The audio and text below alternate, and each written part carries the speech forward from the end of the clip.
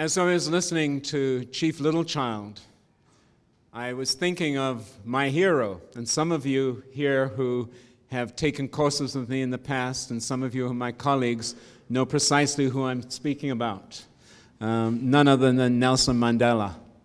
And as I listened to Chief Littlechild, what I was recalling was not only his life and his continued struggle to ensure that human rights is maintained globally, but I was also thinking of the speech that he made in defense in the trial. How for him he was willing to die for the principles that he believed in, the principles of justice, the principles of non-racial discrimination. And as I thought and as I listened to Chief Littlechild, I thought of the Afrocentric concept called Ubuntu. And the Afrocentric concept Ubuntu advocates and urges that our humanity is contingent on the humanity of others, and that we ourselves only have humanity when we extend that to other people. And as I listened to the eloquent articulation of the links associated with the United Nations Declaration on the Rights of Indigenous Peoples, and the way in which his articulation picked up on the links and the urgings of Dr. Marlene Brandt Castellano, I considered how important it is for us to recall the spirit of the proclamation that today we are bringing to witness. The Royal Proclamation was a proclamation that Spirit suggested that we would indeed walk arm in arm. And what I see here today is the spirit of that very notion that is being revitalized. In the process of that revitalization, I'm very delighted to introduce the next speaker, Chief Edward John, who is the hereditary chief of the Tsatsien Nation.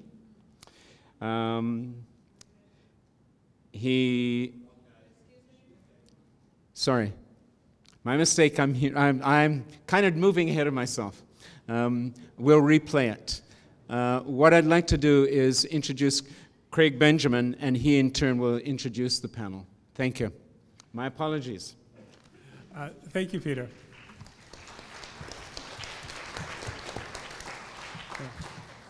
My name is Craig Benjamin. I'm a campaigner for the human rights of Indigenous peoples with Amnesty International Canada.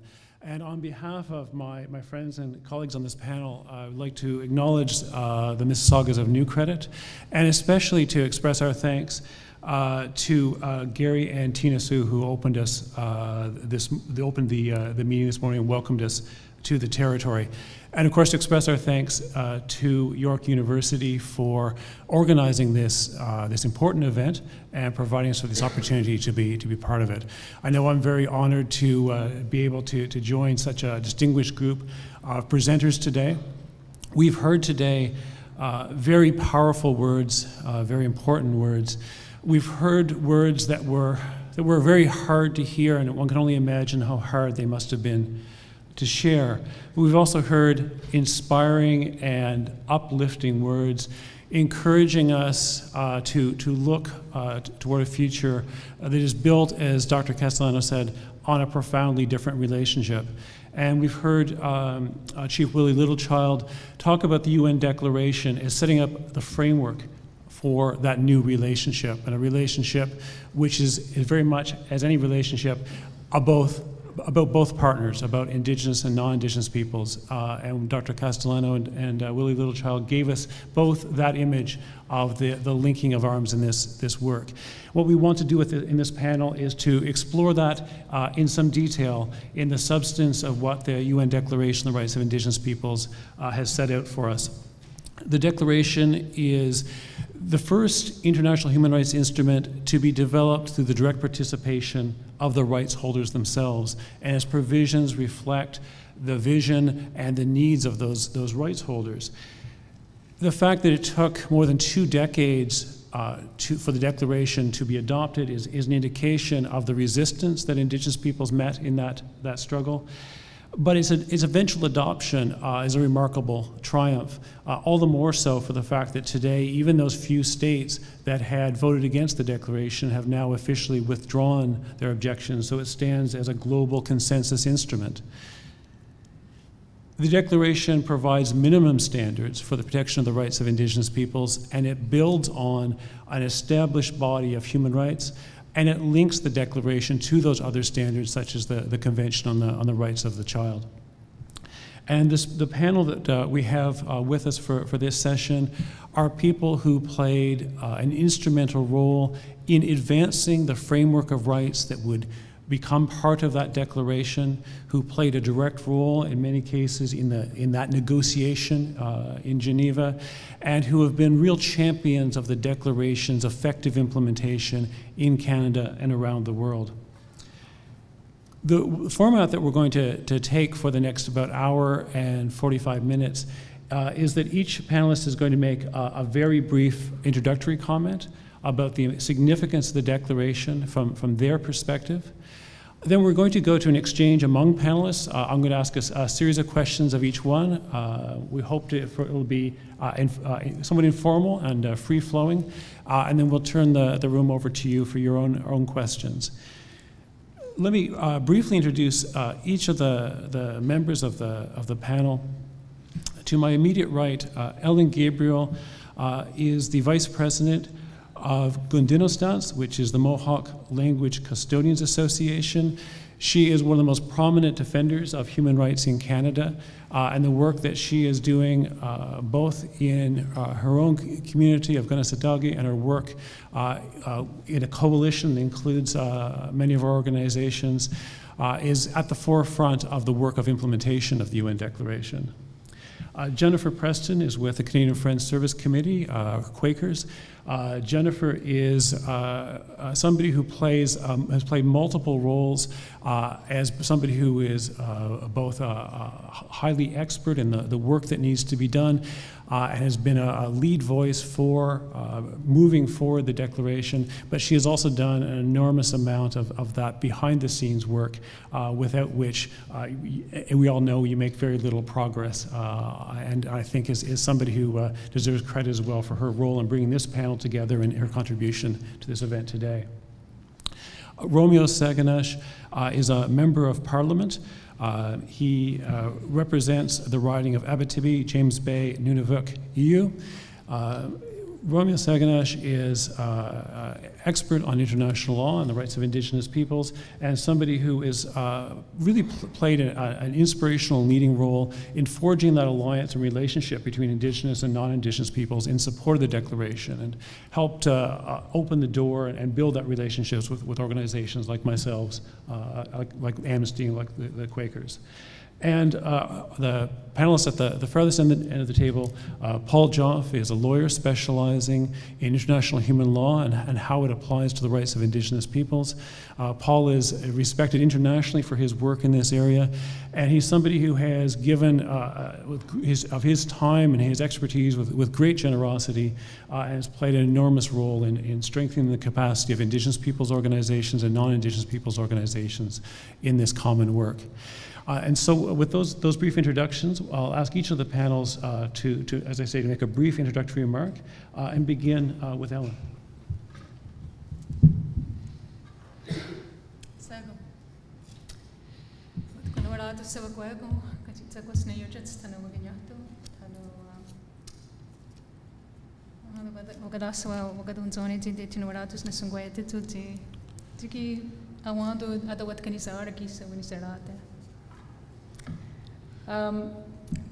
Thank you. It's a great honor to be here.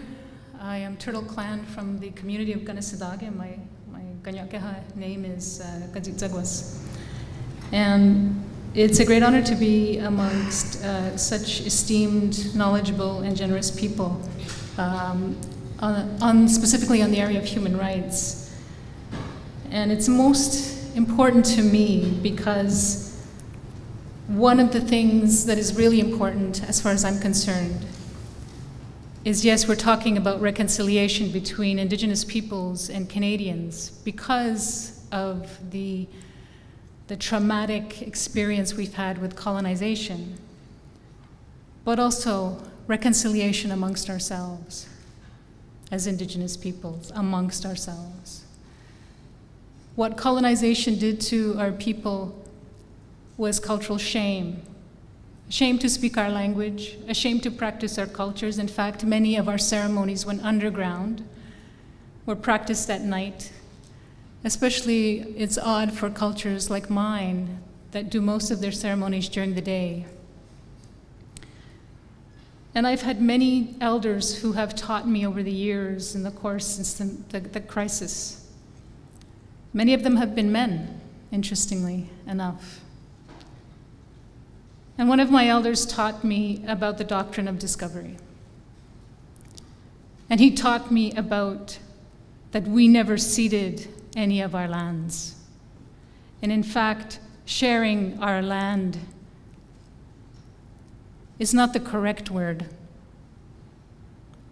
We allowed people to come and sit on our territory, to make their homes, and they would help us as well take care of the lands and all our relations. And for me, the declaration, because of the devastating impact that colonization has had on us as Indigenous people, Ukwamuwe people, and undermining and making us, in fact, deteriorating our obligations to the land, to each other,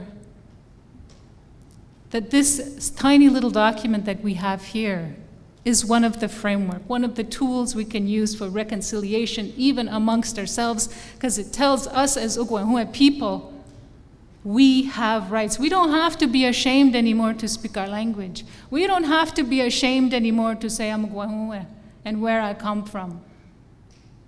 An international body with the cooperation and full participation of Indigenous peoples, created an international, the most comprehensive international human rights instrument that did not create new rights, in fact, reinforced the rights that we already had before Europeans came here.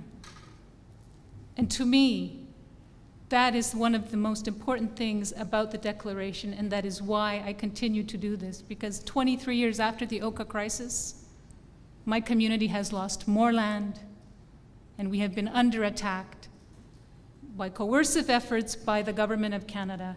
And I'm waiting to hear the Government of Canada actually say they are truly and sincerely, without any regrets and without any thought of the cost, the money that it's going to cost them to have real, sincere reconciliation.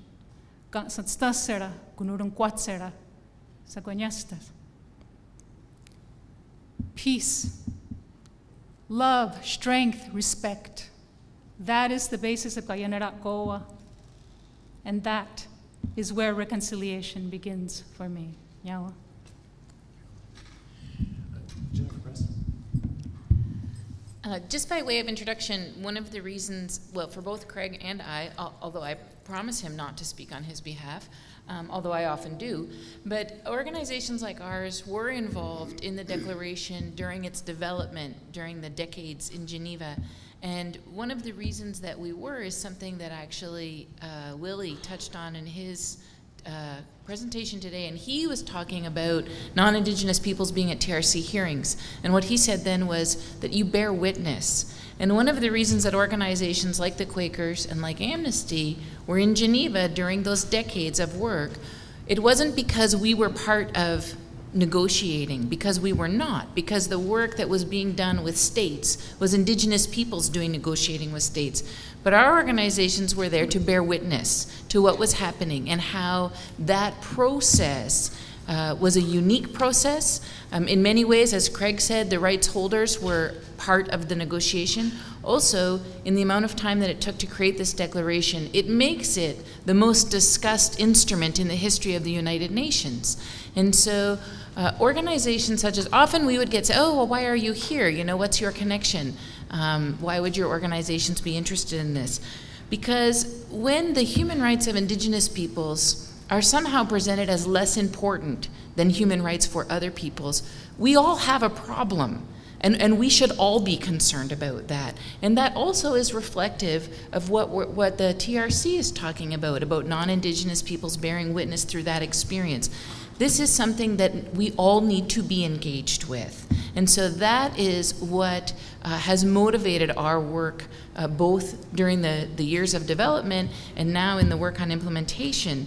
And when we were talking about this, to prepare for this, one of the things that I was looking at was a quote that's actually from the Honorable Rosalie Abella, who's now on the Supreme Court, but this quote is from her, she did not give this as part of her work on the Supreme Court, but this is from a law article where she says, "Silence in the face of intolerance means intolerance wins.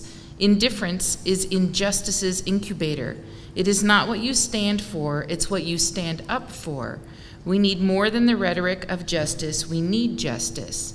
And that, of course, is why non-Indigenous organizations and non-Indigenous individuals are to be part of this ongoing work and have been part of it and continue to be part of it.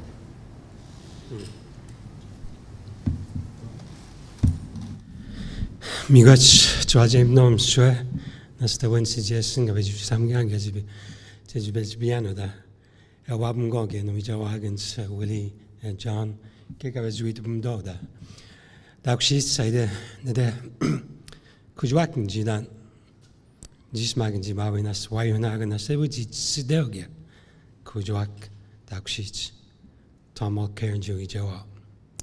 Nimita Magadayana, that Bezu Samgan, a Wabungomin, which is Nuijawagans. We are not Satan must. Mukai, Nimita Musis, Wamgogan, Spiats, the Geneva, Abbot that's the way I'm said when Jin that's gone on. That's the back in the Mew, which you want on Jis. Those were a few words of greetings and welcome and thanks as well. I was up in Kujwak yesterday with my leader of the NDP, leader of the opposition. So that's about 2,500 kilometers from here. It was hot and sunny up there, and it's cool down here. As they say in French, le monde à l'envers. I was honored to be invited to this panel because I get to see people that I haven't seen for a while since the work that we've done over the years in Geneva. Not that I missed them a lot, but but I'm busy. I'm busy now as a member of Parliament, and I represent the second largest riding in the country. In fact, I represent more than half of the landmass in Quebec. So I always like to say that you're looking at half of the province of Quebec right here, right now. Honored to see them as well because those are one of the fringe benefits, I guess I would call them, from doing all this work over the last, for over 20 years. For my part, I started in 1984 in Geneva on the invitation of Dr. Grand Chief Ted Moses in 1984, asked me to accompany him to Geneva. And I like the way he put it in those years. He said, "Romeo, why don't you come? You don't have to do anything. You don't have to say anything. Just watch." And that is what I did. And I learned over the years with the people that I met in Geneva. And one of the better things that happened in Geneva as well is that we forged such great friendships with so many people, so many great people, and so many great minds. So I'm honored to be sitting with all of these panelists here today and see some of my good friends, Willie and Ed today. I was born in the bush, and lived off the land with my parents and my siblings for the first 6 or 7 years of my life. We're not too sure exactly. I'm registered 62 with Indian Affairs, 61 in Quebec. I don't know why. But for the first 6 and 7 years of my life, I spent living off the land, hunting, fishing, and trapping with my father, my mom, and my siblings. And Dr. Castellano spoke about the fact that reconciliation runs through the land. I can relate to that statement because if I hadn't had that opportunity to live the first 6 or 7 years of my life off the land with my parents living the traditional way of life, I don't think I would have survived what happened to me afterwards. You probably know that I was taken away as well. I'm a survivor of the residential school system. I spent 10 years in residential school, like most of my sisters and brothers. So I think the land and the culture that came with it, the language that came with it, the way of life that came with it is what saved my life today. So from the tent in a very cold October morning in 1961 or 62 to becoming a member of Parliament, I can attest to the fact that there was a constant thread of injustice. There was a constant thread of violations of my rights, of the fundamental rights of my people throughout those years, even to this day. And however grave those injustices, however violent those violations have been to my people, to me as an individual, but to my people collectively, I always attempted over the years to try to bring people back together, because that's where we all belong. And Willie, in his speech, spoke about the UN Declaration being calling upon us to work together. It so happens that working together is the political slogan of the NDP. That's the extent of my political partisanry today. I won't go any further. But throughout my life and then throughout the 30 years being in this business, my objective, my goal as a person on behalf of my people was to bring people together. In negotiating agreements, in working for 23 years, in the discussions and negotiations for the UN Declaration, even to this day, as a member of Parliament. Maybe you know, maybe you don't know, but as members of Parliament, we have a right to submit and table private members' bills. And my first private members' bill that I tabled in Parliament in January of this year was to make sure that all legislation that went through the Parliament of Canada is in accordance or in compliance with the UN Declaration on the Rights of Indigenous Peoples, because I truly believe that it is the path to reconciliation for this country. And I almost envy people like Willie Littlechild and the rest of the commissioners because they sit on a commission that is, in my mind, will be an institution. It should be an institution. It should be the institution of that very new beginning that Stephen Harper talked about in 2008, 5 years ago, because that's where we need to go as peoples in this country.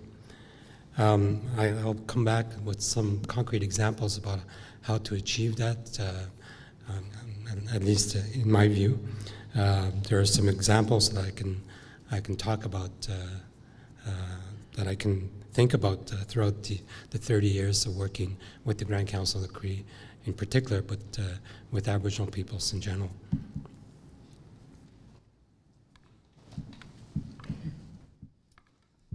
Yeah, I'd I'd like to begin by looking at Article 43.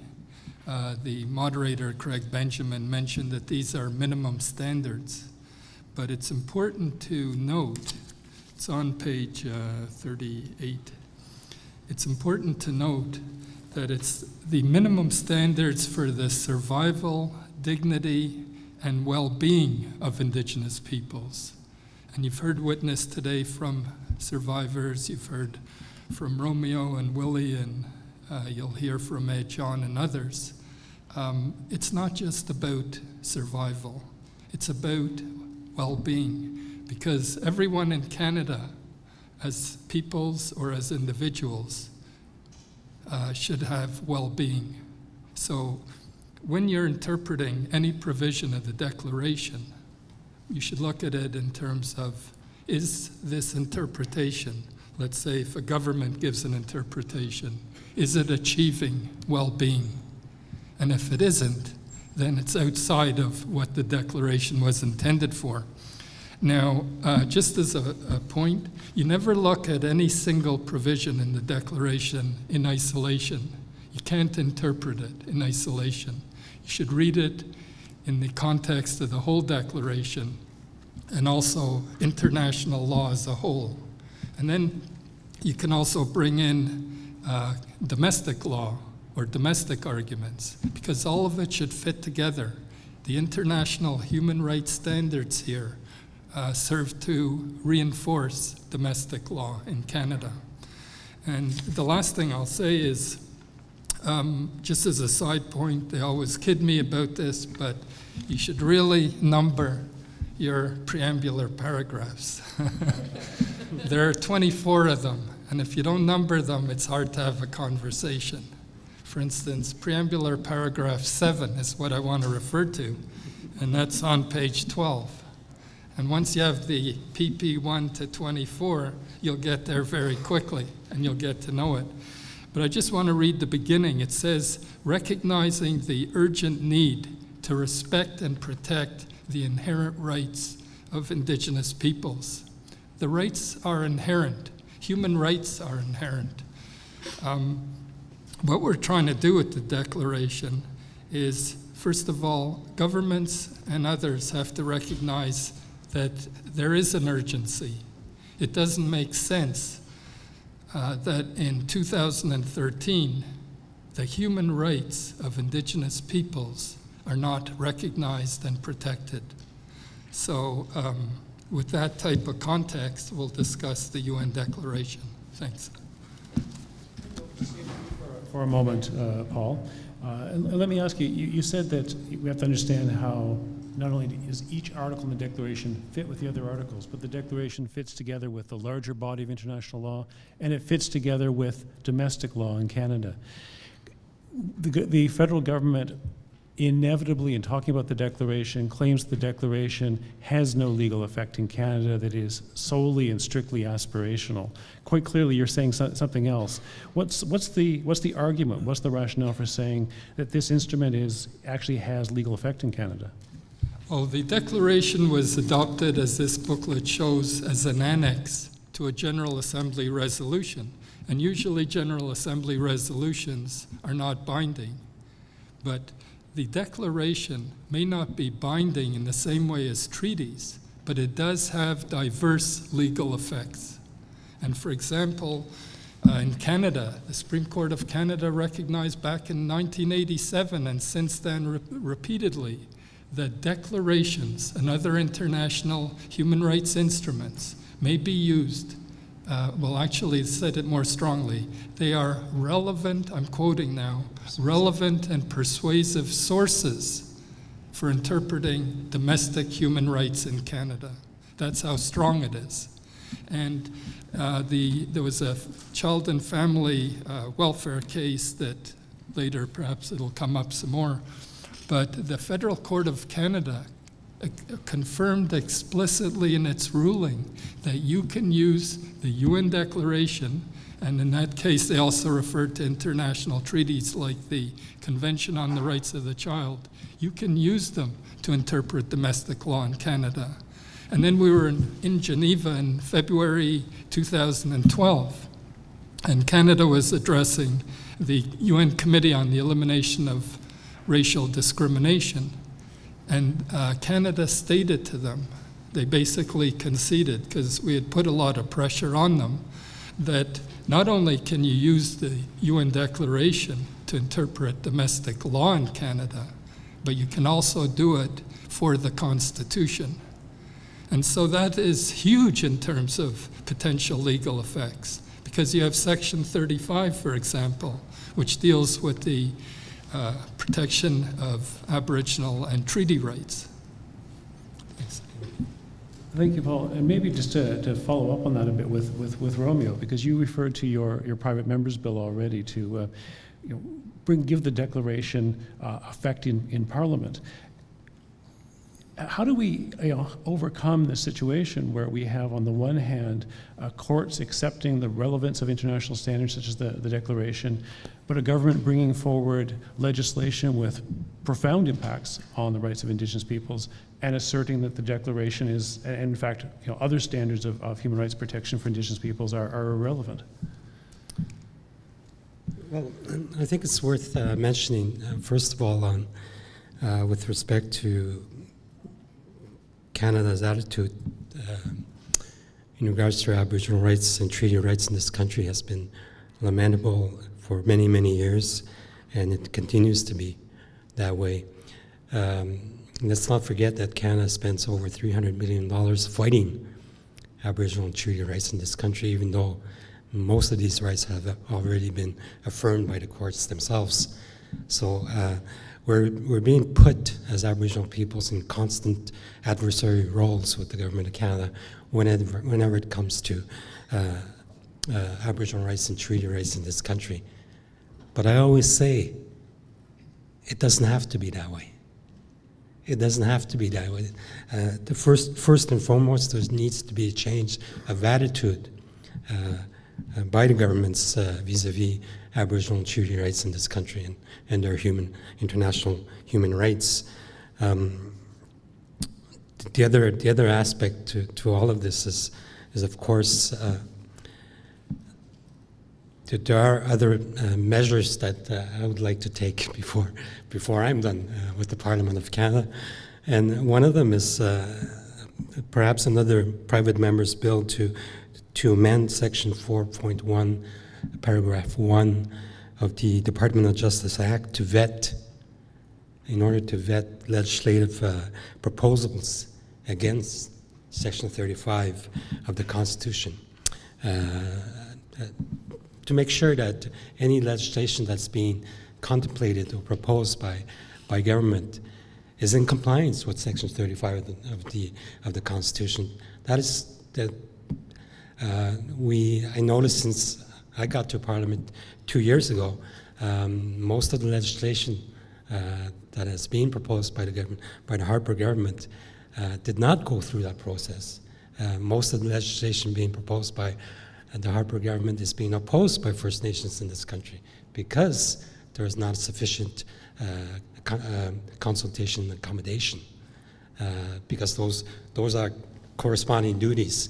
You have a duty to consult and accommodate according to the concerns that were expressed in that consultation. If there's no meaningful consultation, if there's no intent to accommodate the concerns that were expressed in those consultations, then that duty is meaningless. So we need to have measures in this country that will take that direction. And the other aspect that I just want to mention quickly in this regard is the whole notion of relationships. That should be always the number one item on the agenda between peoples, is their relationships. That is not happening. There are very simple, straightforward principles under the UN Declaration and other agreements that at least the Cree have signed: cooperation, partnership, mutual respect. I was before a parliamentary committee in Quebec City in 1992 when I was Deputy Grand Chief for the Grand Council of the Cree, and we were fighting yet another hydroelectric development in our territory. And I told the minister in the parliamentary committee, you know what? If your government had come to the Cree and said, here's a project. We want to develop this project. What do you think? Is there a possibility of an agreement? The story of the Great Wall Project would have been very different if that had been the case, but it was not. It was the same old attitude of disregard for fundamental rights of the Aboriginal peoples, and I think when the free, prior, and informed consent that Willie talked about is he characterized as the right to say yes. Well, most of the time, with all the projects in this country that have an impact on Aboriginal rights, we don't even get the opportunity to say yes or no. They just ram through with development, and that's been a problem. So there's also that relationship that is broken in this country. Just to follow up with you on that, one of the other things that the Chief Littlechild said that stuck in my mind was that we talk about truth and reconciliation, but there's steps in between, and in between the two, there has to be healing and there has to be justice. Do you think these core principles in the Declaration of the principles around the relationship, the collaboration, of consultation, of obtaining consent, are these part of taking those steps of healing and justice? Romeo? Yeah, Romeo, if you don't mind. Me again? Definitely, because you would have a very different relationship with Aboriginal peoples in this country if that mutual respect was there. Partnership, for me, what it means is that governments that know most of the time that projects have impacts on Aboriginal rights or treaty rights in this country just decide to go ahead unilaterally without even consulting most of the time. So that's not partnership. When the Cree won the forestry case, we had this huge forestry case in James Bay against the 27 forestry companies that had license in northern Quebec. And then December 20, 2000, yeah, the Superior Court of Quebec came down with the decision that the provisions of the Quebec Forestry Act were incompatible with the terms of the James Bay Northern Quebec Agreement. That meant an entire forestry industry was at stake. That meant 18,000 jobs in Northern Quebec were at stake with that decision. And it took that for the government of Quebec to realize, oh, oops, I have to talk to these people. And when Premier Landry, who was Premier of Quebec at that time, came to us, said, okay, let's sit down and settle this forestry case. We said no. We said no, we will take this opportunity to settle our relations. And that new relationship agreement that we signed in 2002 with Quebec brought about a mutual respect and cooperation since then, in 2002. And it's been going well since then. You will not find under James Bay Northern Quebec Agreement any provision that deals with consent of Cree for development, but there is no project that will go ahead and create territory. And governments and developers know that there is no project possible without the participation, partnership, and consent of the Cree. That's how it should be. That's real partnership. Just as a quick information, between 1975, when the Cree signed the James Bay Northern Quebec Agreement, to 2002, when we signed the new relationship agreement, the Grand Chief and the Premier of Quebec, between 1975 and 2002, met about 7-8 times during that period of time. Since 2002 to this day, they meet about 3-4 times a year. Now that's what a relationship should be all about. At the same time, as positive and encouraging as that is, what we hear quite often is governments asserting that they need to act against the rights of Indigenous peoples, as you said, to spend all that money, marshal those resources to fight against the rights of Indigenous peoples, supposedly in the interest of non-Indigenous peoples.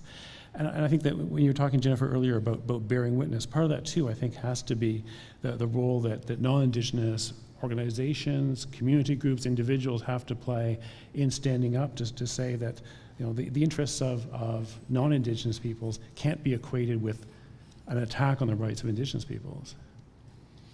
Absolutely. I mean, I think that and it is about relationships, and that is also what reconciliation about. And one of the things that happened is when we had the apology in the House of Commons, and so the apology was the act of saying sorry.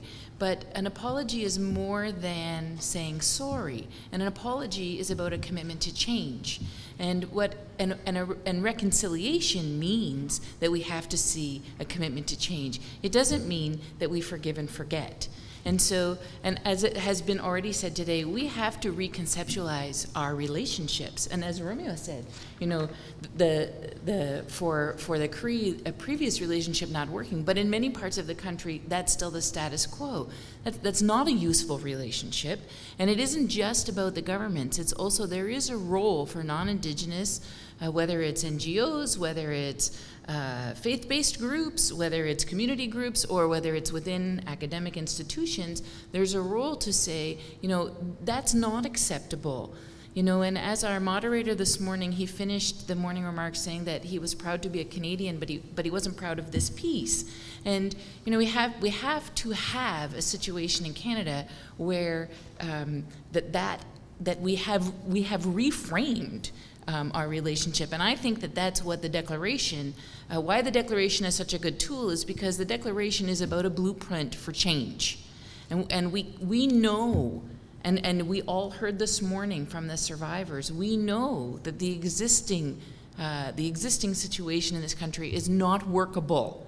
And you know, all of you that were here this morning, you know that the conditions that led to those stories is not a part of a country that you want to be a citizen of.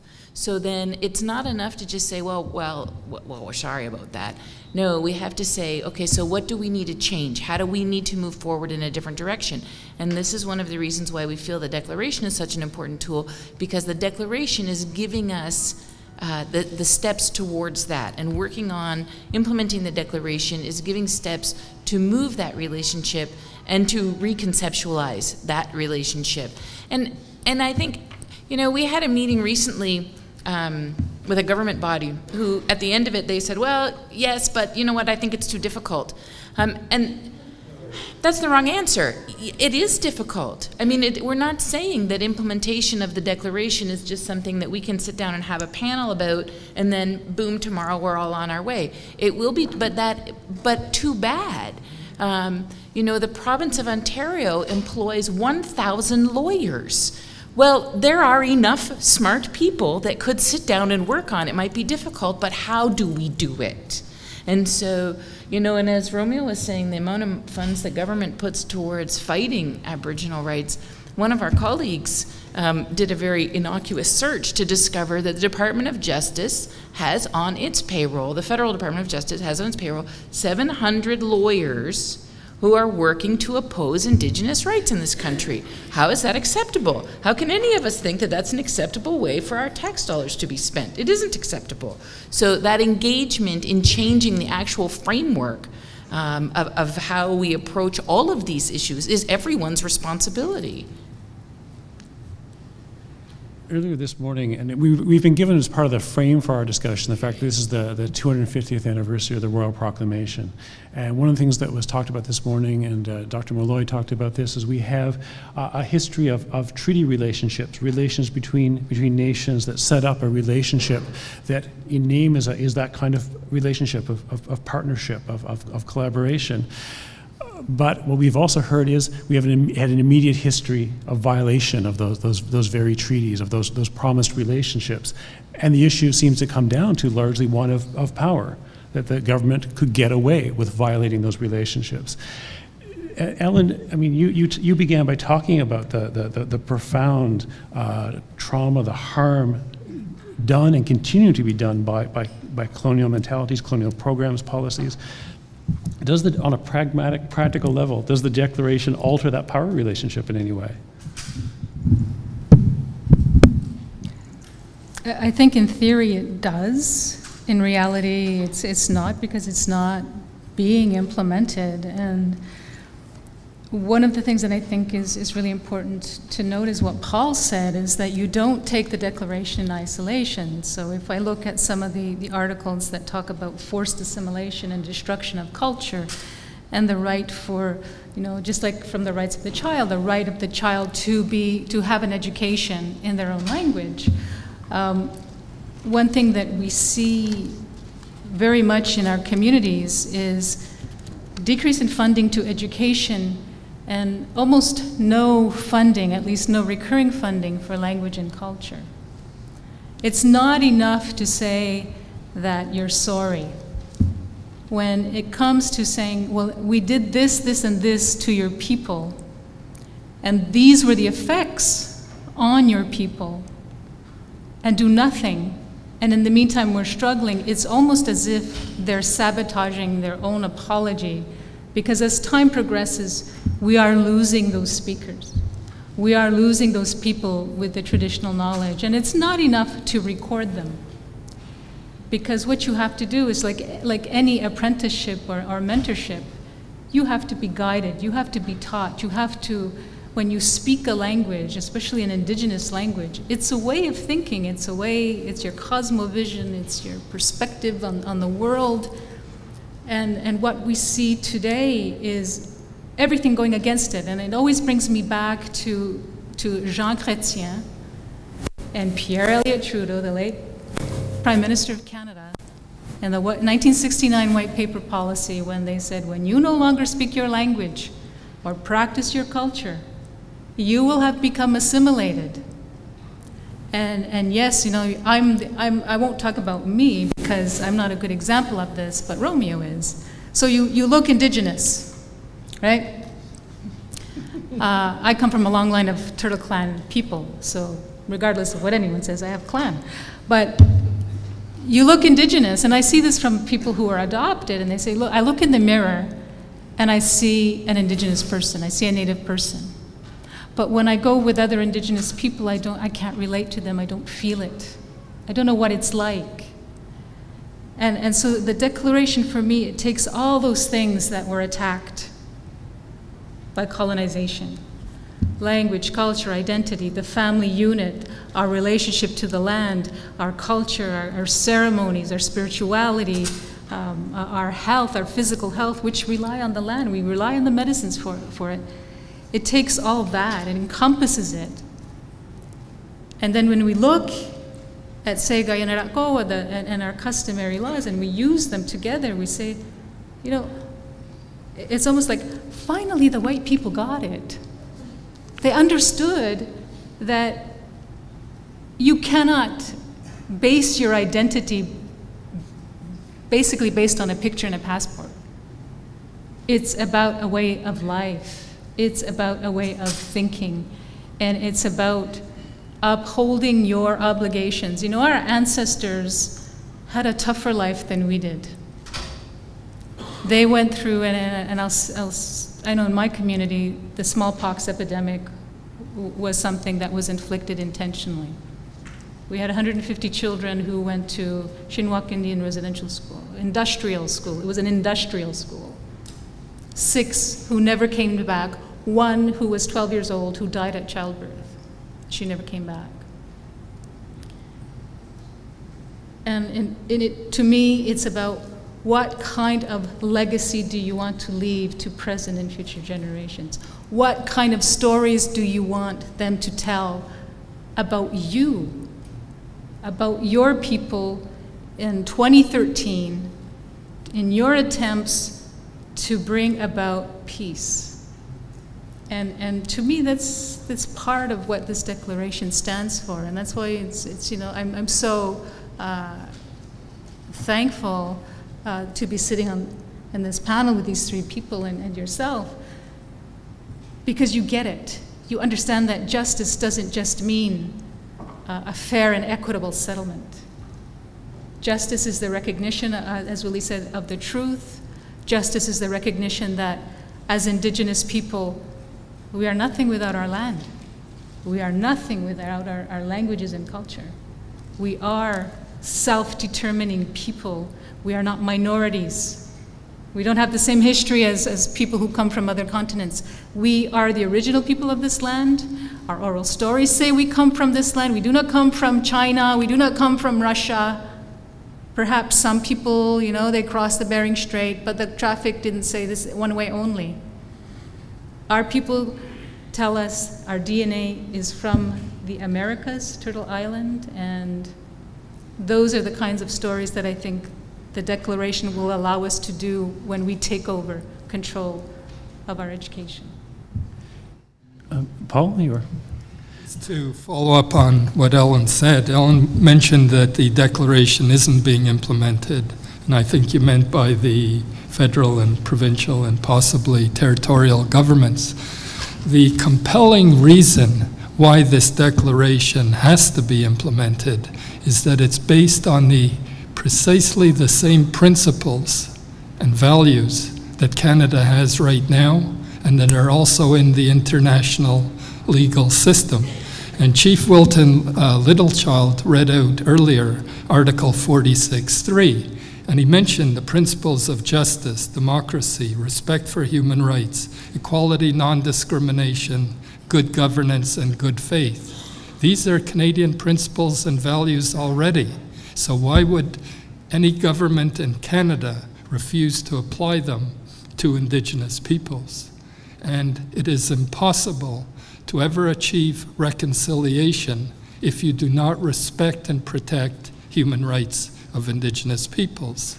It is also impossible to claim that there is good governance, as mentioned in Article 46.3, without respecting and protecting the rights of Indigenous peoples.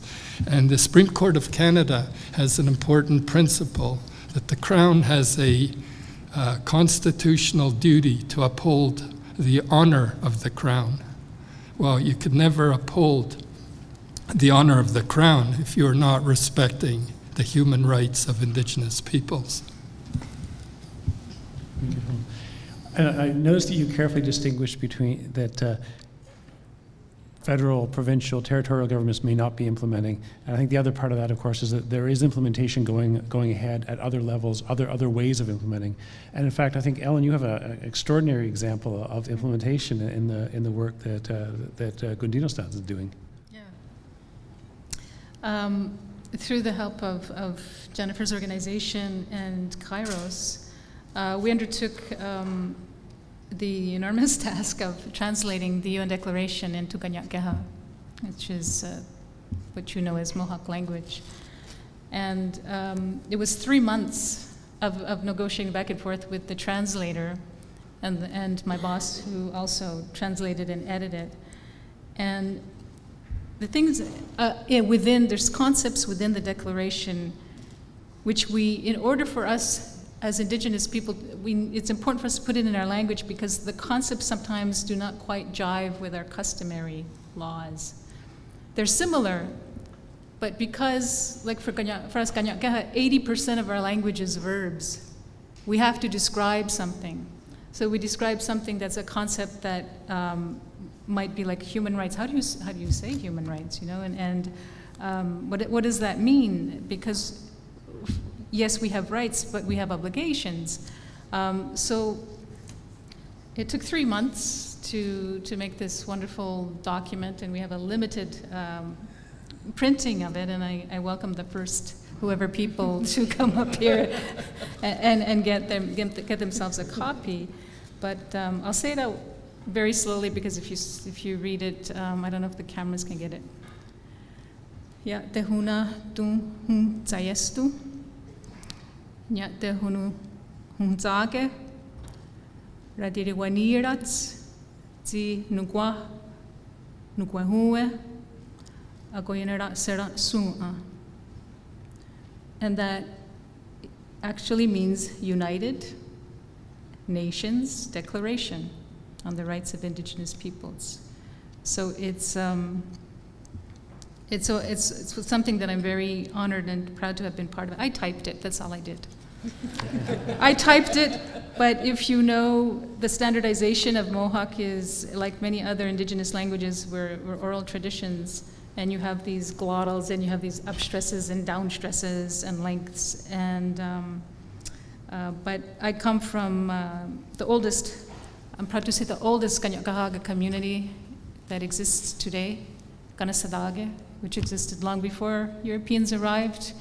Our community is mentioned in the High Condolence Rite of a Chief. We were the first community to accept Kayanarakoa, and we have the oldest dialect. And we're not saying we have the right dialect, Aguasasne, Kanawage, all the other communities, but we have the oldest dialect. So I'm very proud to have been part of this and to thank, and that's why it's so important to have the NGOs participate in the implementation of the declaration, because they support these kinds of activities. So thank you. And Ellen already mentioned that the Quakers were an organization that helped support this translation. But Jennifer, I was wondering if you might have some other examples you could share of practical implementation of the declaration. Yeah, I think in terms of implementation, the first step of implementation is that people have to know it. And Indigenous leaders didn't travel from around the world to go to the UN for 20 years so the document could sit in the library in Geneva. And so one of the first things that we did, all of us were working in a coalition of both non-Indigenous and Indigenous partners. And one of the first things that coalition did was to produce the booklet, which you all have here today, I know, because my aide made sure that you all had it here today. And the organizations that produced it are on the back, you'll see. And when we first produced it, the original printing, we did 100,000 copies, which we distributed it very quickly. And so then we did a second printing, which of another 20,000 copies, which is almost completely distributed, and we'll be doing a third printing this year of these booklets. And one of the things about, I mean, it's a very simple active implementation, but it makes the instrument well known.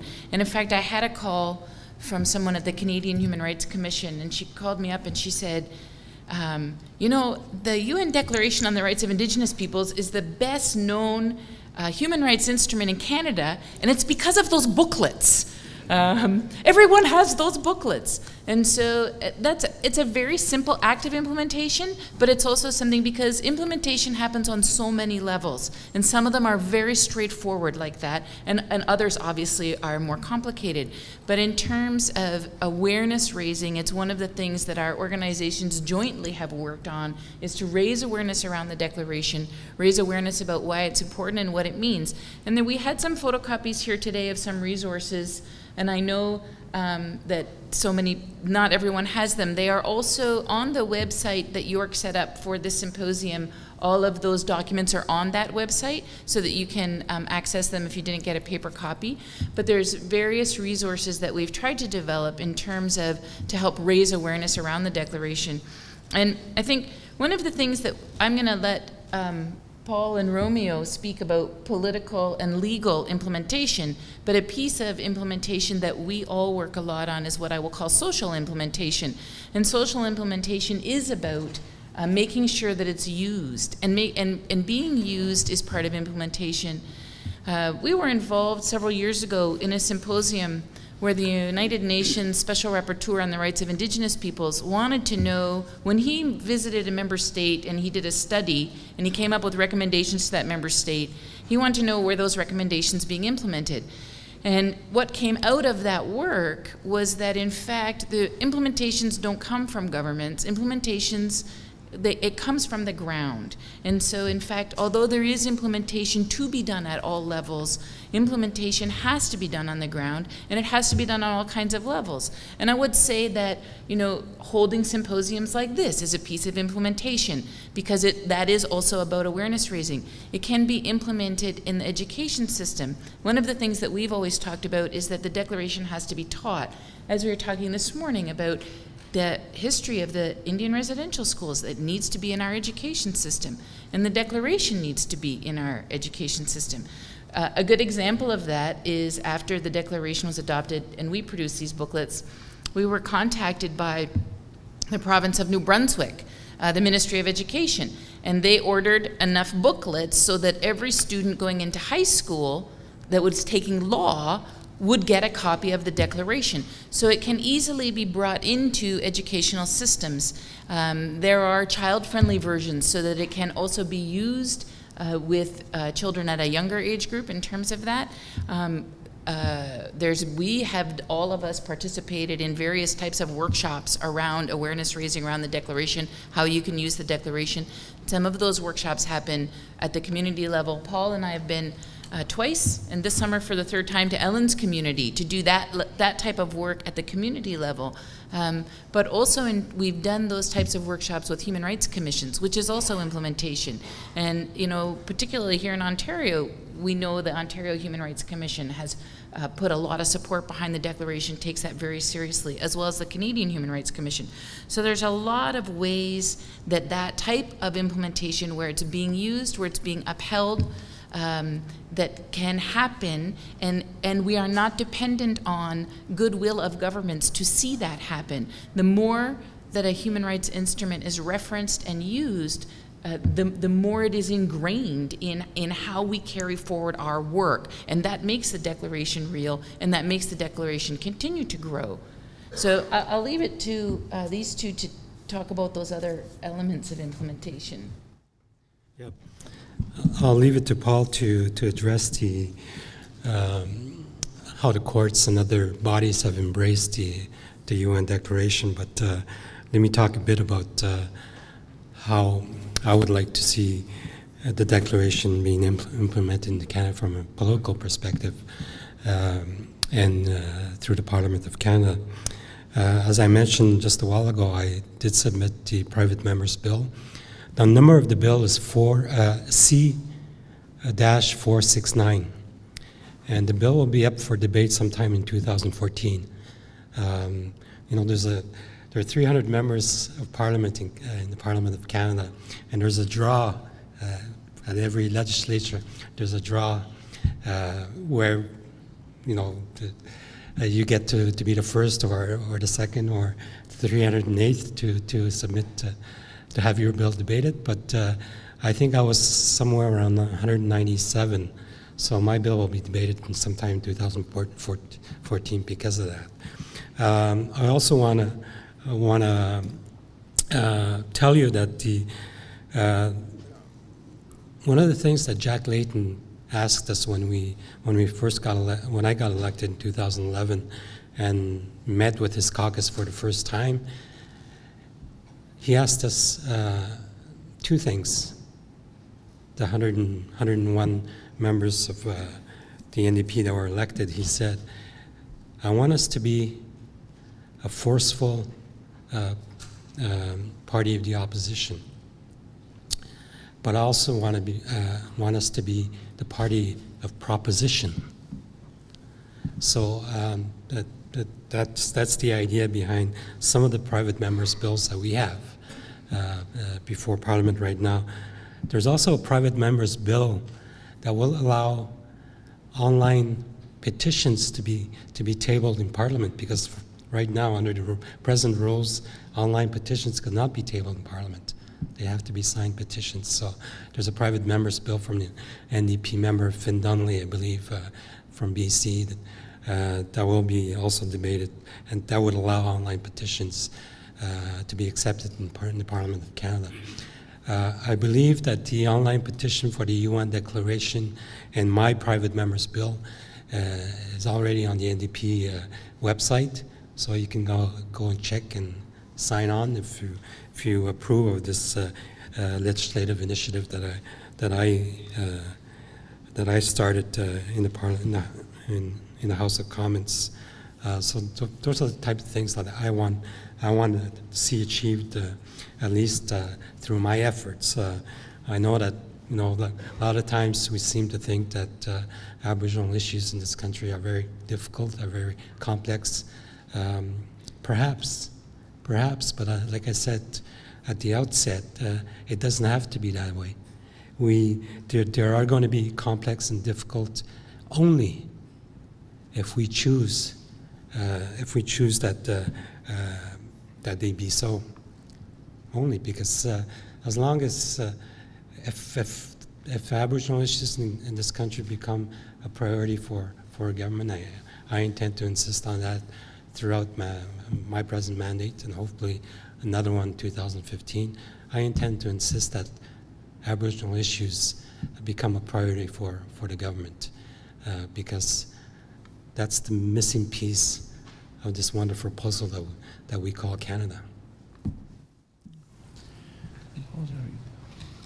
Just to add, there's a domestic element and then there's an international element. Right now, Indigenous governments, their institutions, Indigenous peoples in general, can use the UN Declaration for all their work, whether it's policy making, decision making, law making. They're free to use it to interpret rights and related state obligations. Jennifer mentioned the human rights bodies. Across Canada, there are federal, provincial, and territorial human rights commissions. They can all use it within their mandate. So if they get a case relating to Indigenous peoples, they can bring in the UN Declaration. Now, internationally, the UN Office of the High Commissioner for Human Rights. The High Commissioner is the highest level person dealing with human rights in the international system. She has said this is a priority in her work, and it is the framework for which she deals or addresses Indigenous rights. The UN treaty bodies have the mandate to interpret whatever treaty they're responsible for. So, for example, the Human Rights Committee interprets the International Covenant on Civil and Political Rights. Well, when Canada, who has ratified these various treaties, goes before these bodies can turn to Canada, and Canada has to report every 4 or 5 years to each of these bodies. And these bodies can say, what are you doing with these concerns or violations of Indigenous peoples? And have you used the UN Declaration? And for instance, the Committee on the Elimination of Racial Discrimination turned to the United States while they were still opposing the UN Declaration, while they had voted against it, and said, you should be using the UN Declaration in terms of your obligations under this convention. So there's no way that Canada can escape from it. And the other thing to remember is that in 1993, at the World Conference on Human Rights, the former Secretary General said that human rights is the common language of humanity. And what he meant is you have thousands of different cultures, not only amongst Indigenous peoples, but also amongst all peoples of the world. And how are you going to deal with common issues and problems? How are you going to resolve them? How are you going to work together through cooperation and solidarity? Well, human rights is the common language. So there's just no way that Canada, in this case the federal government, can continue to try and not acknowledge that Indigenous peoples' collective rights are human rights. It's only a matter of time. Thank you. I just wanted to add one other thing about implementation and a concrete action. The declaration was adopted by the General Assembly in September of 2007, and right away, Grand Chief Edward John, who's going to be our final presenter here this afternoon, he had said, let's have a symposium and let's talk about implementation. Let's talk about, now we have it, what are we doing with it? And so under his leadership was organized a 3-day symposium that took place in British Columbia.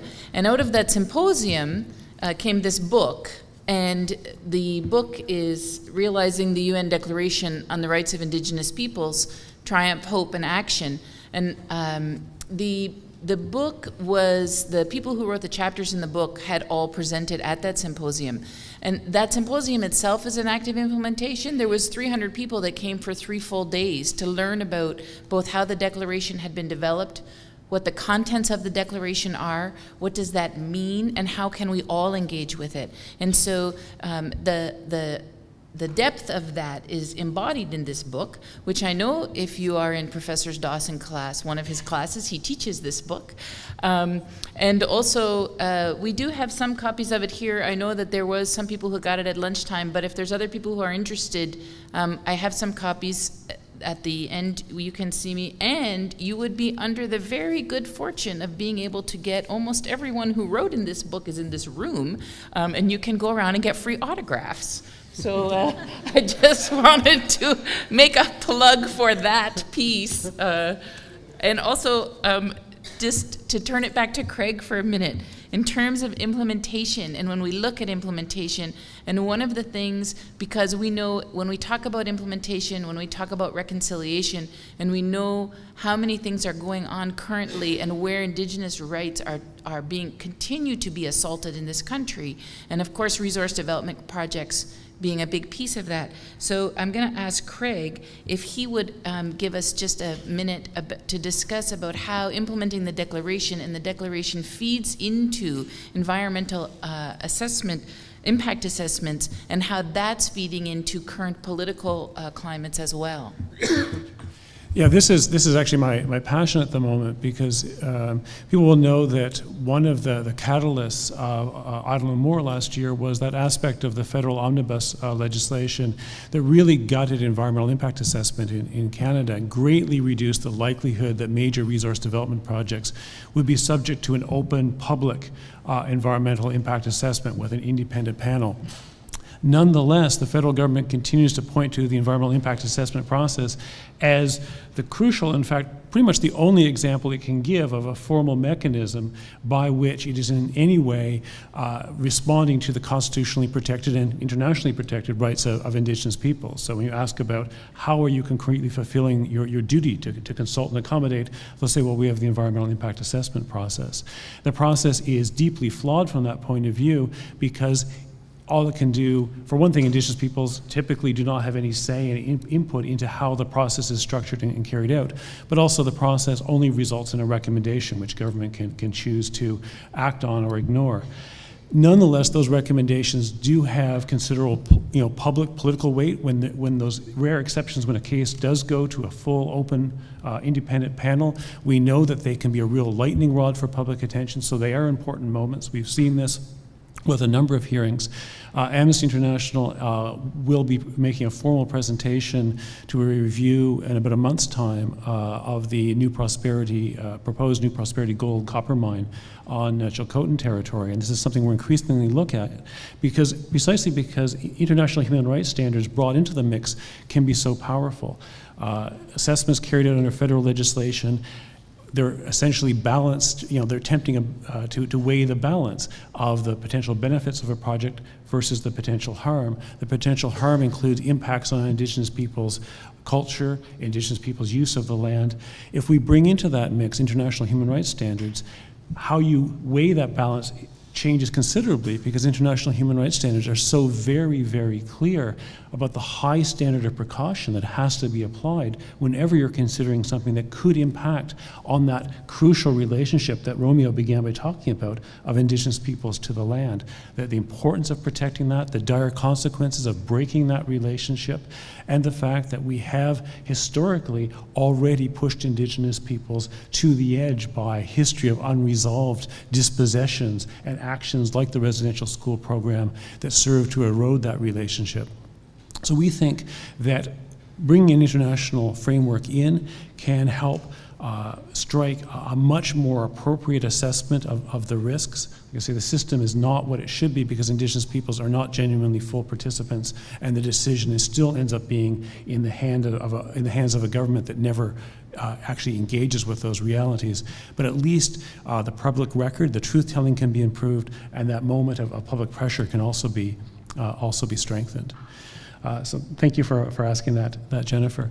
I think what we want to do at this point is open the discussion up to all of you. If the hand mics are ready to go, I will try to keep a speaking order, and I see one person already here. We'll ask, and I've been asked by the panelists to enforce this rigorously. We'll ask people to make quite short comments and to focus on the topic of the implementation of the declaration and its relationship to the goal of reconciliation and how we have to get there. So there was a third row down here on this side, if you just start.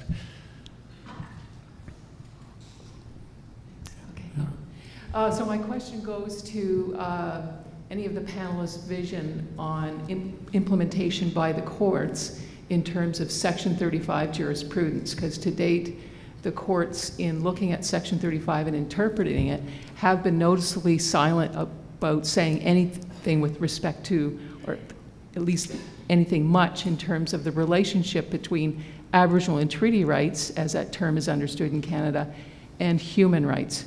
So I just throw that question out to any of you who want to answer it. Okay. I see that another panelist pointing to Paul at the end. Paul, if you would begin maybe by clarifying for people who may not be familiar what Section 35 is. Well, Section 35 1 says that the Aboriginal peoples of Canada, which include, as they put it, Indians, Inuit, and Métis peoples, it says that the Aboriginal, the existing Aboriginal and treaty rights of the Aboriginal peoples of Canada are recognized and affirmed. So the question is, what does that include and how do you interpret it? And Wendy is right that the court has never taken a human rights-based approach. What they thought was, well, we have this provision, we have to put some principles in it. So they basically, and this court is a very respected court, the Supreme Court of Canada basically made up some principles that they thought fit with Canada and fit with the historical context. The problem is some of the principles do not conform to what has been developed in international human rights law. So what you have right now is the Supreme Court sometimes going in this direction and international human rights law going in that direction. And I think Grand Chief Ed John will speak of a case that's coming up November 7th in appeal to the Supreme Court of Canada, and this whole issue that Wendy just raised will come up. My own belief is that when it says Aboriginal and treaty rights, I believe that that includes all the rights that are in the Declaration. Because when an Aboriginal people or individual goes before any human rights body, internationally or regionally, such as in the Inter-American system or in the African system, their rights are always addressed under the human rights system. And they'll say, oh, you're an Aboriginal people from Canada. Well, they still apply human rights. There's no difference in the term between Aboriginal peoples and Indigenous peoples. There's no difference in terms of international human rights law between Aboriginal rights and Indigenous rights. So that's my interpretation. They'll have to go there, and I think that Grand Chief Ed John will talk a little about that important case coming up. There was a question, I think, second row from the front here. First of all, I wanted to appreciate and thank Ellen and Romeo for speaking the original languages of this land. It was so fluent, it was musical. Thank you very much. I really appreciate it. Second of all, the comment by Ellen about the culture of shame. This is something that in what was it? I forgot. Civil activities of 1960s in USA. The black people were also into that position. What they did is they came with a counter offer of black is beautiful. When they said black is beautiful, that was actually a counter offer or encouragement. The black people started to believe in themselves. They thought it was a war against the culture of shame. You especially, Ellen, because I saw you talking with so much of feeling. Have you done anything like that? I mean, I'm sure that Jennifer will be supporting you if you come up with such logos, with such the slogans, which are beautiful and productive. Have you ever thought of that? Have you ever done anything on that? I never thought of making a bumper sticker with something to do with my identity. Like, I mean, black is beautiful is it goes, you have two B's going together. So we can't even agree upon whether we're Native, Aboriginal, Indigenous, Wahoo. You know, I was raised to be proud of who I am, and I treasure those teachings. And it's trying to get that to the youth to be proud of who they are, because what they see is dysfunction and arguing and blah, blah, blah. It's something I think we'd have to maybe consult with our people on, and what kind of bumper sticker we'd like to see. I mean, for lack of anything, I mean, there's the idle no more kind of thing that's reuniting both Indigenous people and, you know, the average Canadian. And I do appreciate your comment, but you know, the depths of harm that the residential school did to the psyche, it goes very, very deep. And you know, I think a lot of people here who didn't go to residential school but felt the impact of residential school will agree that, and psychologists will agree, that when you're on this road to healing, it's like that onion, right? The onion, there's one layer that falls off, another layer that falls off.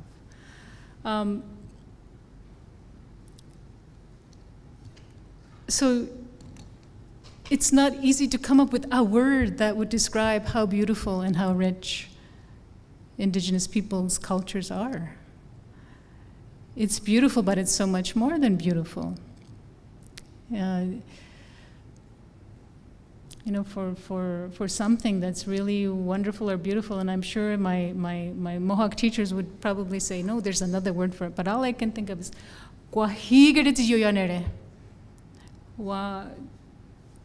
it's something like that. You like something, it's really wonderful, it's beautiful, it's, you know, there's so many things in there. And I think when we look at the richness of our culture, we can say it's exciting too. I mean, I was listening to Romeo talking about his first formative years on the land. It's exciting. You know, you go canoeing, you see the water, you see the birds, you wake up with all the things of creation that the Creator put on there for us. So Indigenous means something different to different people, but at the end of the day, it means you're part of creation. And I don't think that people would put that on a bumper sticker, but I'm certainly hoping that the legacy that we leave behind will do away with bumper stickers, and we'll talk about, you know, my DNA is like your DNA, and you know, it goes even deeper to being a woman. You know, you have to be slim, beautiful, wear a certain kind of clothes, and so the complexity of global society impacting Indigenous identity is so vast. But I like your idea, and I will definitely think on it. Thank you. And I know there are a couple hands toward the back, and I see one person to the right. Was there somebody earlier that I am missing now? No?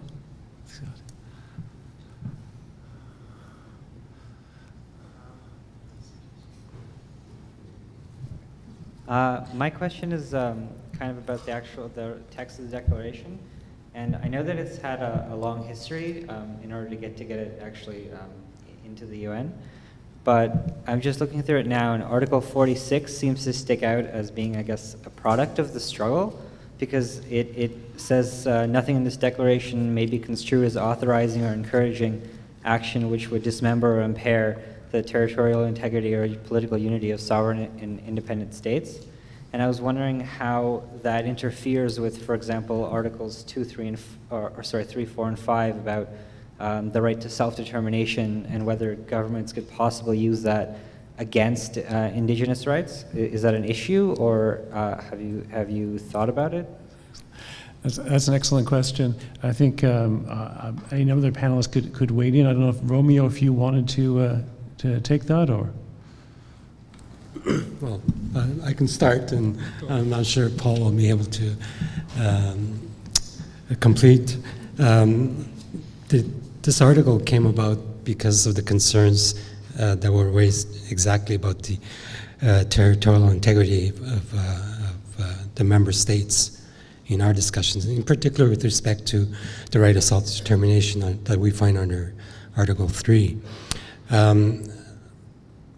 And Paul can elaborate on this. International law already provides for those concerns, and that the article in question 46 that you just quoted was meant to reflect the actual state of international law, to respond to the concerns that certain member states had with respect to that right of self-determination of indigenous peoples and their territorial integrity.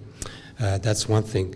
The other aspect that is essential to mention here is the fact that, again, we need to read the UN Declaration not in isolation, article by article, but as a whole.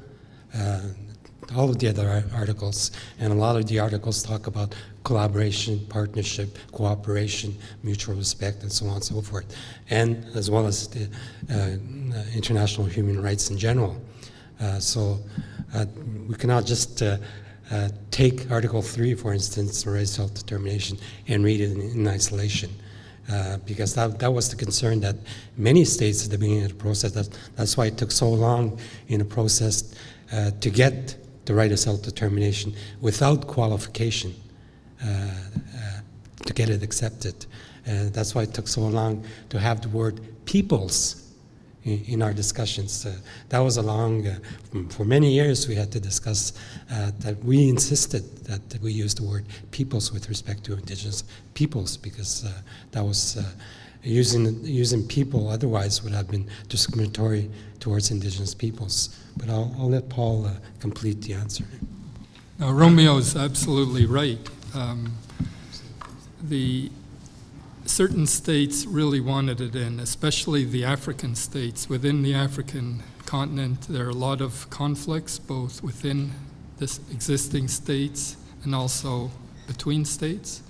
And I have to say that Canada, Australia, especially Canada and New Zealand, were urging the African states to raise problems with the declaration, and it did cause an 8-month delay. So there had to be some compromises to satisfy the African states. They weren't the only states that have that problem, Latin American states, but the Latin American states had been pretty much on board, most of them. But why it can't affect, as Romeo said, anything but reflect existing international law, which has the principle of territorial integrity to balance the right of self-determination. Right of self-determination isn't absolute. Human rights are usually not absolute, except maybe torture or genocide, but usually it's relative. And the provisions that safeguard it, for instance, Article 45, says nothing in this declaration may be construed as diminishing or extinguishing the rights Indigenous peoples have now or may acquire in the future. So whatever rights they had in international law up to this declaration could not be changed by any article here. Secondly, it's important to, we also put in the preamble, because we negotiated these provisions. Again, it's PP 17, it's on... No, it's not. Don't give page numbers, because there's two different booklets. Oh, two different booklets, okay. Basically what it says is that nothing in this declaration may be used to deny any peoples, their right to self-determination exercised in conformity with international law. We argued, we're not asking for anything new. These are the inherent rights that all peoples have, the right to self-determination. And so that was put in as further assurance. Now, the first preambular paragraph, see, you can't see it just by reading it, but it says, guided by the purposes and principles of the Charter of the United Nations. Now, what are the purposes and principles of the Charter that are to guide this? Well, one of them is the principle of equal rights and self-determination of peoples. That's in the Charter. So that too helps to reinforce the right of self-determination that you mentioned in Article 3.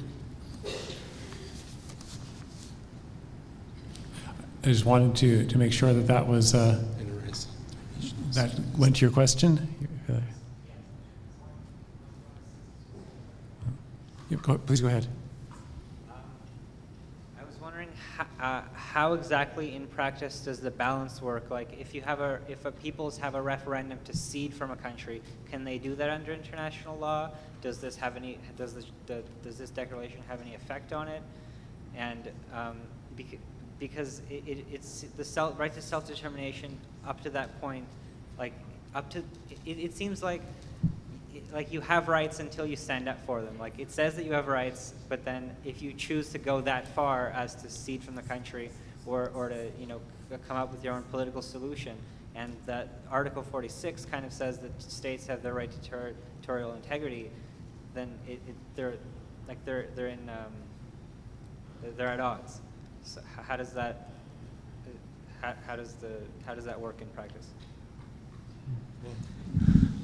We'll do it the same way again.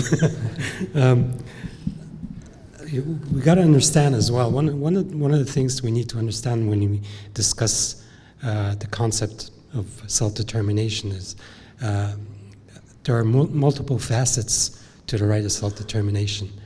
Self-determination doesn't necessarily only mean to become a country or independent. Unilateral secession, if you refer to the Quebec secession case, reference case to the Supreme Court, 1998. Again, unilateral secession is a measure of last resort.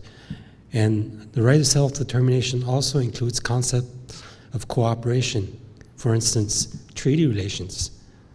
My people decided to have, in the exercise of their right to self-determination, a treaty relationship with both Canada and Quebec under the James Bay Northern Quebec Agreement. That's how we exercise our right to self-determination, because we viewed that politically that was perhaps the best thing for our people. So again, the right of self-determination has multiple facets.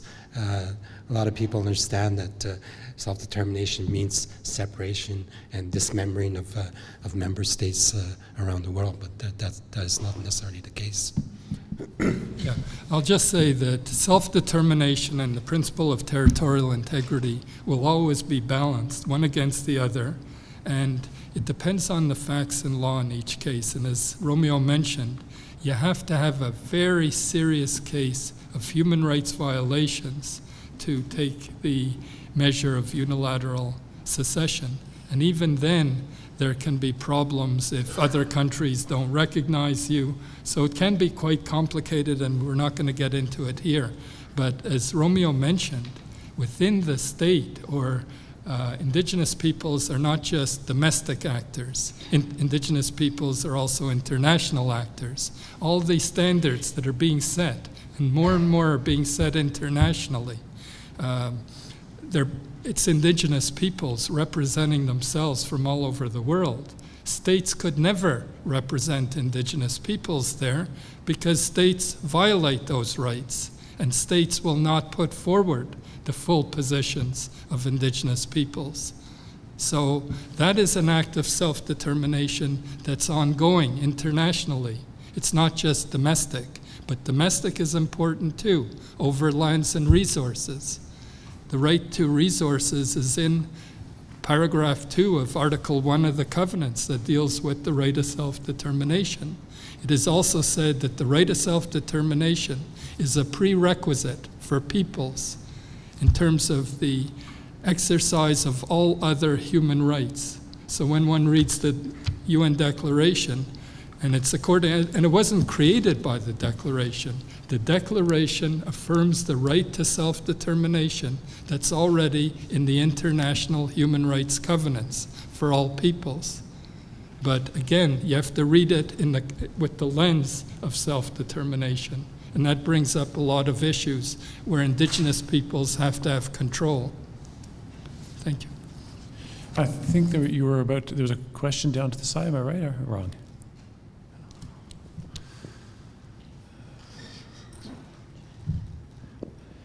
Hi, thanks a lot for the whole day. It's been really informative and very interesting. I had two questions, which can be addressed by anyone, whatever. The first question is, if any of you could talk a little bit more about your experience over time, organizing at the international level, transnationally. And, I know people learn a lot from people from everywhere else in the world that maybe have a variable understanding of indigeneity or of their rights. So I'm wondering if anyone has any reflections on how their own understandings have developed in conjunction sort of with other people's understandings, maybe that aren't coming from Canada, for example. And my other question was more technical, and I don't know if it's very useful, but I'm wondering about people who have status or are non-status in Canada. How do people identify that in relation to the declaration, being Indigenous? How does that work legally if people are using this declaration? It might just be a question of ignorance, I'm not sure, but if anyone would like to address that. Okay, thank you for that. Actually, I mean, it's a good question. Maybe so the two questions, but maybe we go with the second one is whether the distinction in Canada between status, non-status, if that has any implications for understanding this concept in international law of Indigenous people, Indigenous persons. It's a good question, and it's sort of been, I would say, the bane of Indigenous women's existence. Because of the Indian Act, they knew that in order to destroy our nations, they would go through the women. And so many women have, before 1985, when they married a non-Indigenous person, they lost their rights in Indian status. But we have to remember Indian status is also given to us by the colonizer. It's not us determining who is a member of our nation. But in the UN Declaration in Article 6, every Indigenous individual has the right to a nationality. Included within the right to self-determination, also that nation has the right to choose who are its citizens. It gets very complex and very mired in sometimes very much a colonial way of approaching something that should be a given. In our customary ways, when you are a citizen of our nations, I'll talk about the Haudenosaunee, it's not just, here's my red card. It's, what am I doing giving back to the nation? What am I doing giving back in my obligations to take care of the earth, to take care of all the creations? What's my part in building our nations and transmitting that knowledge? As opposed to the colonial way, which is, here's a card. We're going to allow you to have part of your trust fund for your education. I'm not going to say free education because that is part of the government propaganda that vilifies Indigenous people to the Canadian public. It's not free education. It's our trust fund money. And in December 2010, there was Bill C3 or S3, which allowed the grandchildren of the women who lost status, because we're like purebreds, eh? We're like, whether you're a racehorse or a dog, where you have this bloodline, and there's 4 different kinds of ways to obtain status, and one is blood quantum. And they're all blood quantum. But Bill S3 allowed the Indigenous women who married non-Indigenous men, their grandchildren, to move up a notch, and their children to move up a notch in regards to having full status. But what's this all about anyways? It's about who is entitled to live on lands reserved for Indians. And it goes even deeper. It goes into the land grab. If you have less status Indians, and they're all moving to the urban areas because life is so frickin' miserable in the communities because of the dysfunction that was created by band councils imposed by the Canadian government, then you're not going to need reserve systems anymore because everybody's in the urban areas getting all their needs met. Because in the meantime, what's happening in the communities is they're shrinking our budgets, our population is growing, and so the term of Indigenous becomes something that is, it's debated on so many levels. And I know you thought you'd get a very simple answer to your question, and I'm sorry I'm not giving you that. But it's very complicated, and it's really about, and this is what I want to say is, in order to implement the Declaration and to have all Indigenous peoples' rights fully respected, we have to restore the role and the authority and the equality of Indigenous women throughout. Because there are some nations that have accepted the patriarchal values that came over with the Mayflower and Columbus. I don't care what nation you belong to. Indigenous women played a very important role in the survival of our nations. And what colonization did was disgusting. And, Canadians need to realize that this genocide that happened in their country, and if they do not implement this declaration, Indigenous women will continue to have this marginalization. We have a wonderful project by Christy Belcourt called Walking with Our Sisters to educate the Canadian public about our 600 plus murdered and missing Aboriginal women that the RCMP could give two hoots about investigating. That's what Indigenous status is all about, right? It's about, what are you going to win? Well, if you look, the latest report came out, how many Indigenous children are living in poverty? So tell me that Indian status has benefits.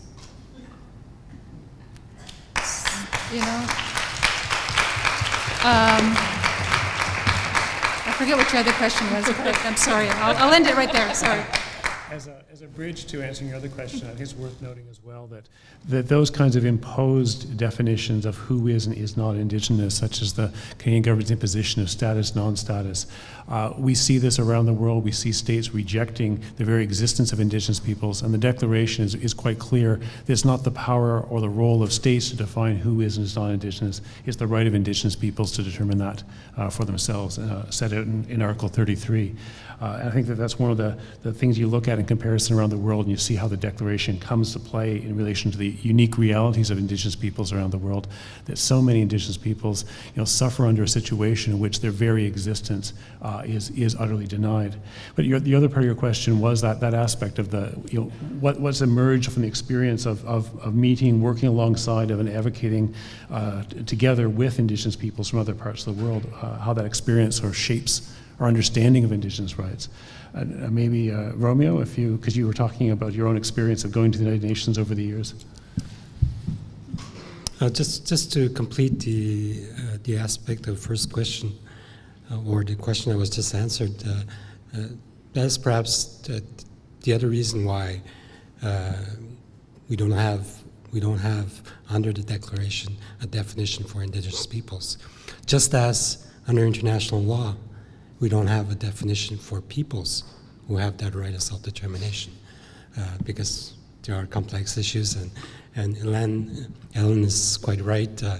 These are rights that belong to the institutions of the Indigenous peoples themselves to determine who is their citizen, who is their citizens, who are their citizens.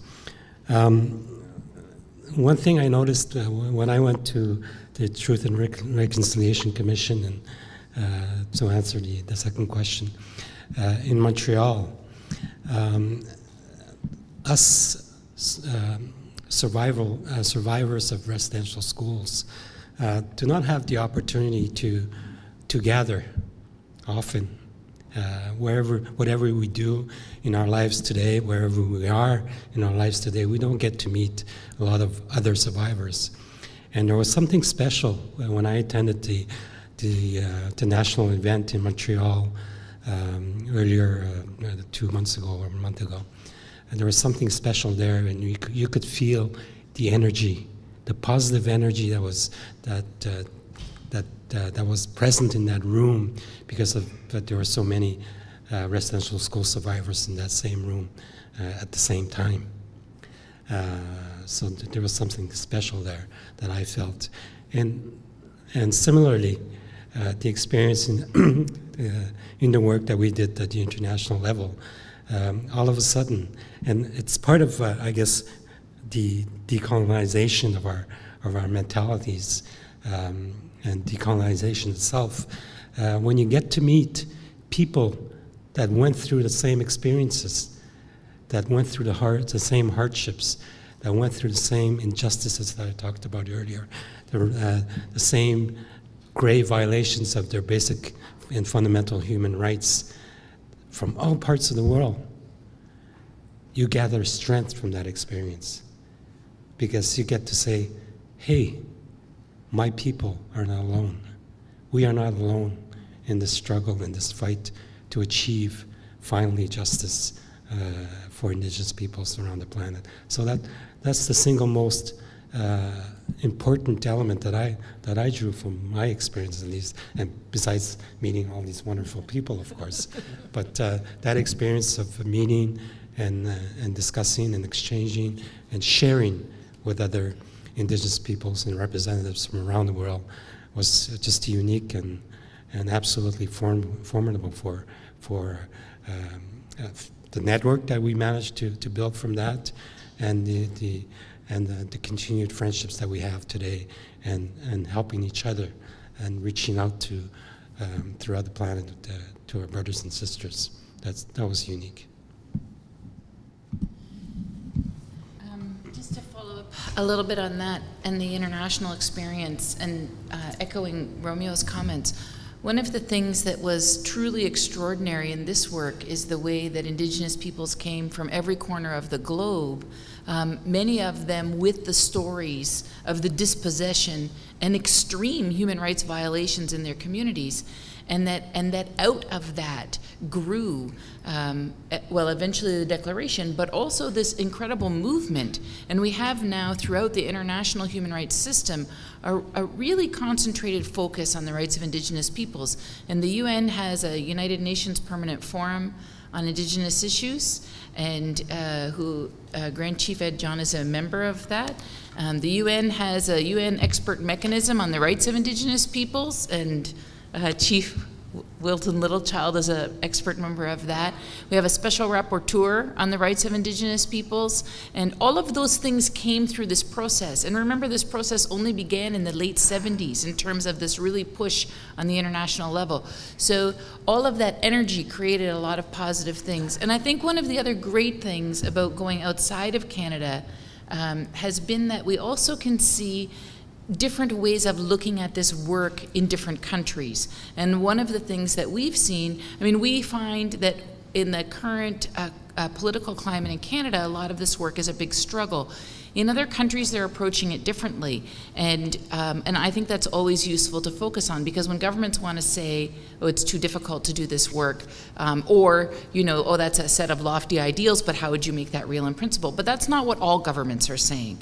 And so just a few quick examples of that. You know, the state of Denmark and Greenland have reconfigured their political relationship and have proclaimed that as de facto implementation of the UN Declaration. That's a very serious political move by a nation state to work with the people of Greenland on what that relationship is now going to look like.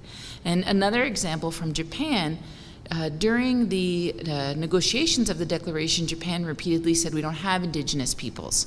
And Japan voted in favor of the Declaration, and after the Declaration was adopted, Japan made a formal announcement that the Ainu are Indigenous people in Japan, and we recognize this because we have supported the UN Declaration on the Rights of Indigenous Peoples. It doesn't mean that the state of Japan and the Ainu have worked out all their challenges, but it's a step. And one of the other ones that I just will draw your attention to, which is in the back of the booklets is there's a statement from Norway, which they've made several times, which is the Declaration contextualizes all existing human rights for Indigenous peoples and provides, therefore, a natural frame of reference for work and debate relating to the promotion of Indigenous peoples' rights. And again, it doesn't mean that the Sami and the government of Norway don't have challenges. They do. But their approach is one of, okay, so let's use the declaration to address those challenges and find a way to move forward in cooperation rather than in, as Romeo said earlier on, with an adversarial relationship. So I think that that's one of the other international components that we can see is, you know, we can approach some of these, we can learn from how this is being approached in different areas of the world that we are not yet seeing here. Thanks, Jennifer. We have time for one last question. As I say to my students, I always get the last word. Picking up on exactly what you've been talking about, and I'd like to direct this question to you, Ellen. You've mentioned three very, very important concepts. One was education. The second was colonialism, and the third was patriarchy.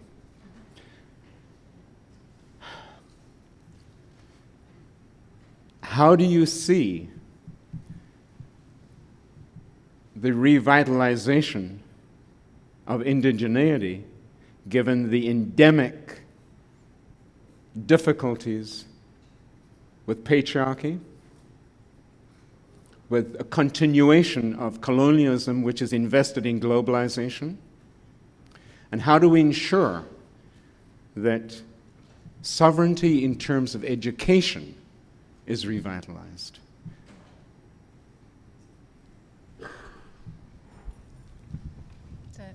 It's an excellent question, and it's extremely complex to answer, but first thing that came to my mind is one person at a time. One step at a time, and it's, you know, to quote a cliche, you know, you drop that pebble in the pond and it ripples, and I think we've been doing that for many, many generations, because I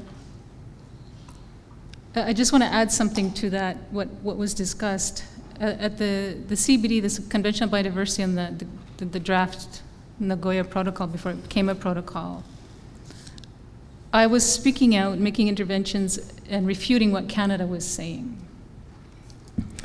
And there was a woman from India, she's one of the Indigenous people from India, who came up to me afterwards and she said, "You are so brave, because if I were to do that here, when I return home to my country, I would be killed." And it really, I've always appreciated the fact that I can say what I say in Canada.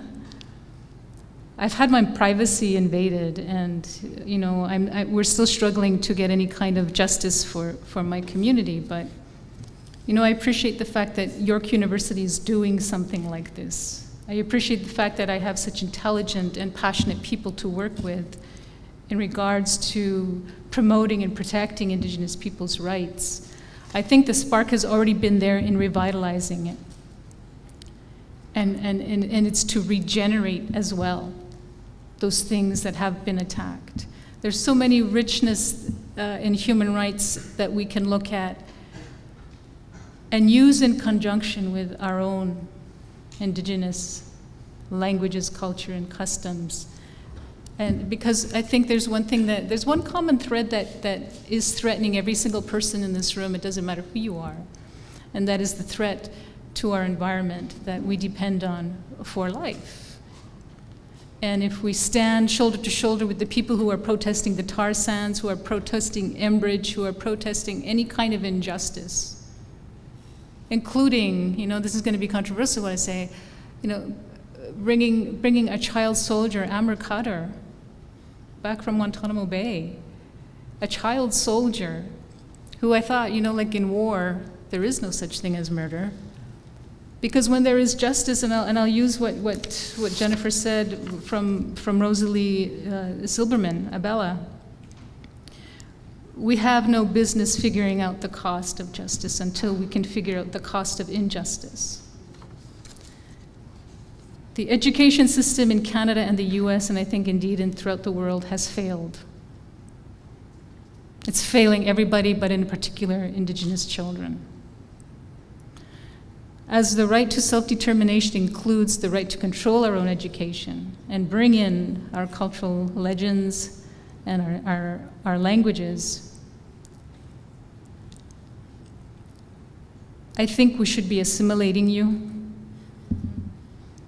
because your assimilation of us has not been working for us. And that's what the Turo is about. You can live with us, but you have to understand that this is how we take care of the land. You can live with us, but this is how we take care of the water. You can live with us, but when you cut a tree, you have to ask us because it's very important and we have to ask permission. And that's what peaceful coexistence means. And the webcast, I love this new medium that I really, sometimes bugs me, but because I don't know how to use it properly. But this medium of a webcast where people from another part of the world can listen to us, hear what we're saying, is regenerating justice and education. So I think we're doing it. We just need to make the people who think that money is the most important thing, we need to make them understand it. Because at the end of the day, as another cliche, you cannot eat money. It will not bring you happiness. But what does bring you happiness is when you feel good inside about yourself and you've achieved that peace and you understand that we're just a little speck in the universe. This is the only planet we have to go on. We're not going to go to the moon and we're not going to go to Mars tomorrow. So Indigenous people's rights are human rights. Indigenous people's rights can benefit you all. And we're not a threat to anybody's energy security, financial security. We are with you. You just need to start paying more attention and listening to us, that's all. Thank you very much. It's been an honor.